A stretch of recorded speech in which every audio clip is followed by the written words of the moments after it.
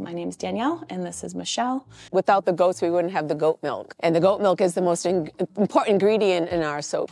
First, they have to have babies, and after they have the babies, we let the babies stay with the moms until they go to their new homes, which is about 8 to 10 weeks. And then I take them and milk them. That's a daily chore. And the milk is then collected. Sometimes we need it fresh for our lotions. A lot of times we just freeze it for the seasons such as this when we're not milking. Because right now they're either bred or they're getting ready to be bred. Typically, I try to milk 5 to make it worth it. So I did invest in a machine, but I have done it by hand as well.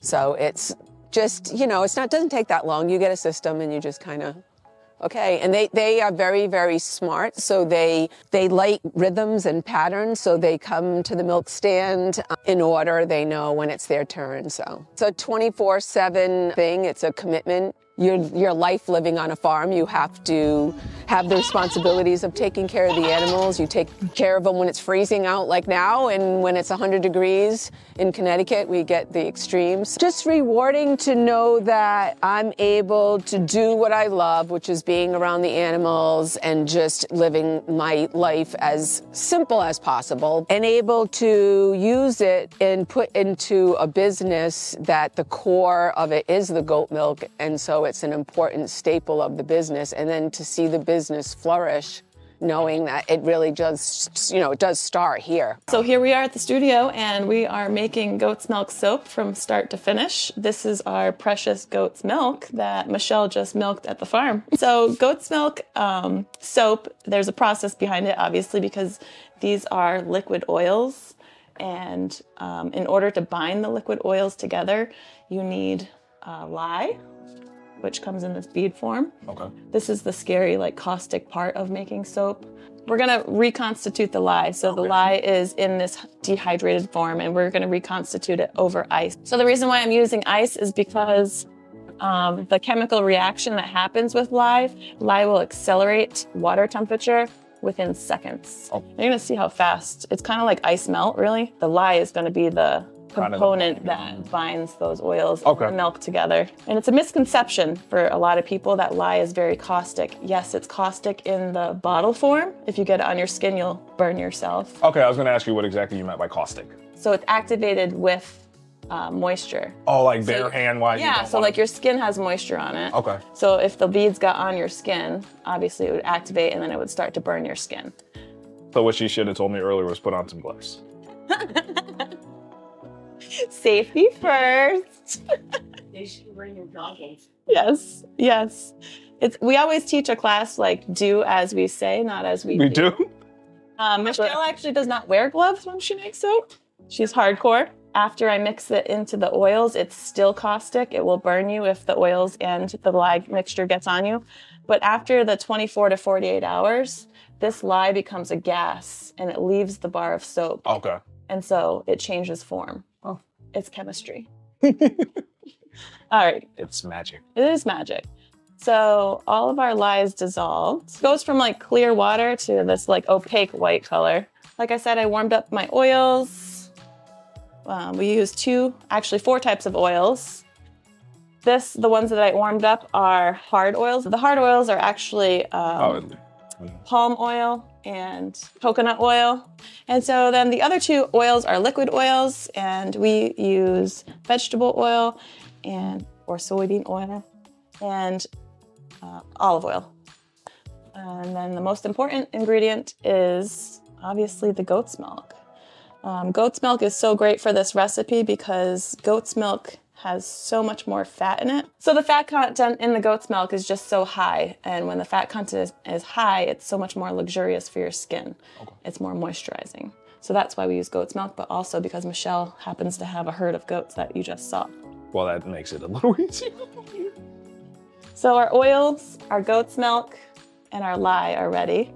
Today I'm going to be making a soap called Elements. It's one of our best sellers for men. Smells manly, right? Smells like a... What is the actual fragrance? I'm not really sure what it would call it, to be honest. Yeah, so it's like a mock-up of Acqua di Gio. I can never say that. I don't even know what that is. It's like a men's cologne. Oh. But it's kind of like fresh and clean, and we make the colors by using charcoal, ground up charcoal, and then we use blue mica. What is mica? Mica is ground rock. Oh, okay. And then we use titanium dioxide, which will create the soap to stay white, because naturally the soap will cure into this like creamy color. In this particular one, artistically, we want it to be white. Coming from a male dominant job and coming to this, I feel like I'm taken more seriously. I just feel like what we do here is taken more seriously. It fits the mold a little bit better as a female. I do feel like there's a lot of female-run businesses in Putnam, and so that's great for us to collaborate and kind of help one another through the process of owning a business. All right, so the whole thing about making soap is making sure that everything is precisely measured and everything is ready to go before you even mix your lye with your oils. Reason being is you don't want to stop midway through and be like, oh no, I forgot this.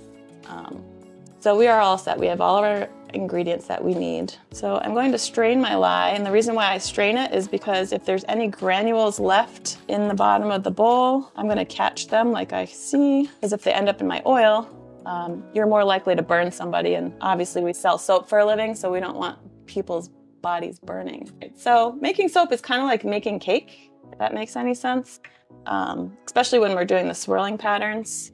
We're going to make one batter first, and then we're going to pull batter to make different colors. But we're looking for saponification to happen, and saponification is a thickening of the oils. We're also looking for something called trace, and trace is a state where it's so thick that something could suspend on the top, and I'm going to give you a visual of that as well. We have a lot of things in the works for 2024. We actually have a board of ideas, and some of them have come from the customers, as far as like we need conditioner bars for our shampoo line, but we also want to get online platform for doing online classes. Not a lot of soap companies like to share their trade. We think there's so many bodies out there, why not teach other people? So the lye is forcing the oils to bind together and thicken. Once they start to thicken, I can feel it thickening. I don't know if it's very visual to see it thickening other than the bubbles that are happening. That's when I add my essential oil. All right, so we're just about at trace. Now I'm gonna show you what trace means. Trace means I could take another color and I could suspend it on the top without that color falling through the batter. So where to find us is sparrowsoaps.com, sparrow like the bird, and soap.com, and you can find us in our websites there, but also 350 Kennedy Drive is our storefront. So come and see us. Actually, if you wanted to come and take a class with us, we do have fun with the class time here. It's physical class work, so you get to go home with about 10 bars of soap. Oh, wow. And a mold and the knowledge and hopefully the confidence to make more soap. So this mold makes 28 bars plus 4 half bars. I think there's many challenges running a small business. I think the number one challenge is that making soap is chemistry. So with making soap and it being chemistry, there's a lot of factors and problems that could happen. So this soap is not guaranteed to work. If it doesn't work, it's kind of creates a problem for us to fix. We don't necessarily sell a fixed bar of soap, so we're donating those bars. I would also say we have overhead now that we have the storefront.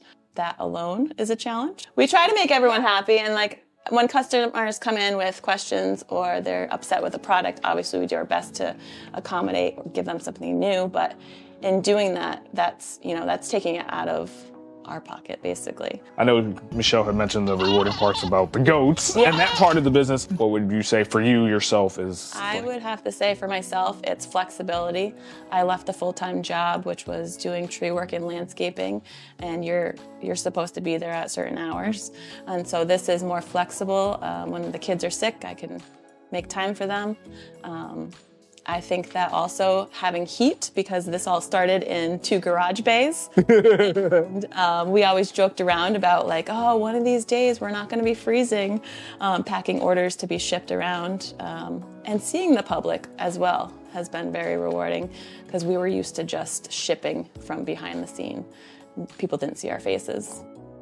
Thank you guys very much for checking out the video. Thank you for Danielle and Michelle for having me. So if you have a unique profession or business and you're located in the Connecticut and Western Massachusetts area and you'd like me to check it out, as well as giving me the opportunity to try out the profession, feel free to drop a comment.